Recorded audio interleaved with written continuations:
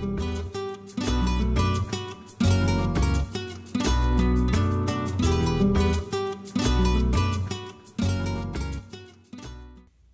my name is Amy Shawley, and in this video I'm going to show you some ideas for how to create some painterly illustrations using the boards and colors that come in the new Ampersand sampler pack. My project focus is working with my hummingbird on this primed smooth panel, but I'll also show you a few ideas on how you can work with clapboard.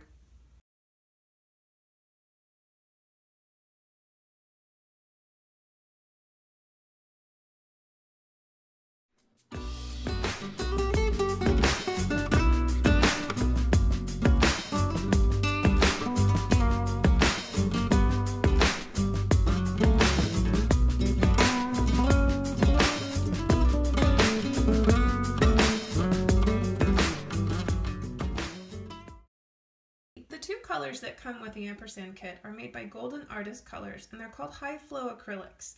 High Flow have a consistency similar to ink, so they're quite versatile for a variety of applications. For this project, I will be using them for washes and stains of color, as well as some illustrative line.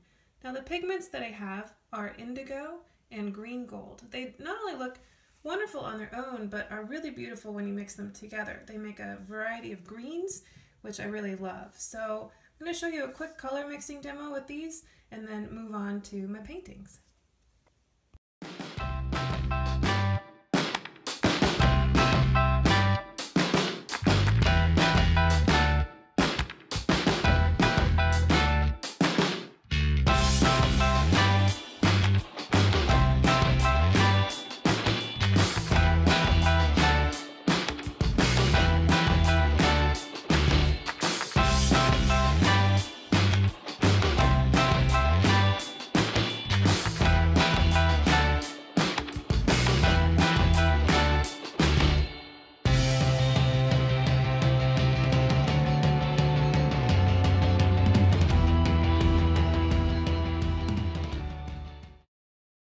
So now I have a lovely selection of greens to use in addition to my indigo and green gold when I paint my panels.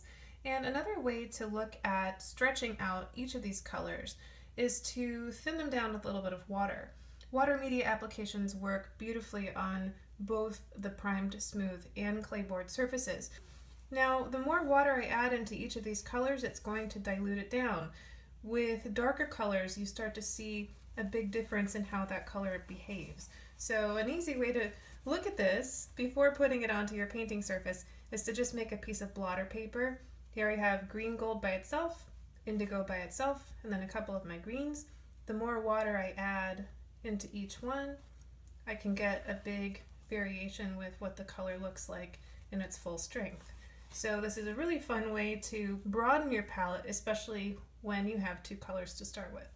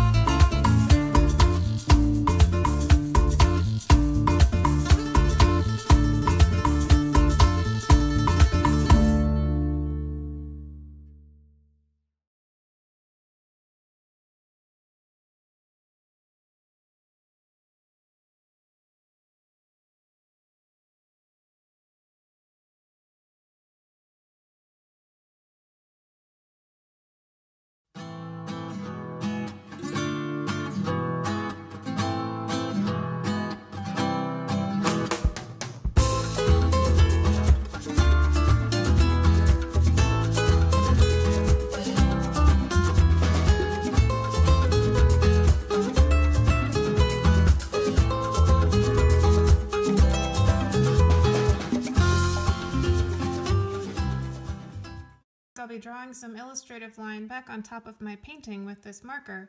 But what I also like to do is have a damp Q-tip on hand to soften the line in different areas. So I can draw with this very easily, but I get this very hard marker edge if I take the damp Q-tip and lightly buff the edge. My illustrative line starts to look a little bit more painterly. Since I have more working time with my high flow over these smooth boards, if I make any lines that I don't like or that I want to erase, all I have to do is get my Q-tip really wet and I can erase that marker line.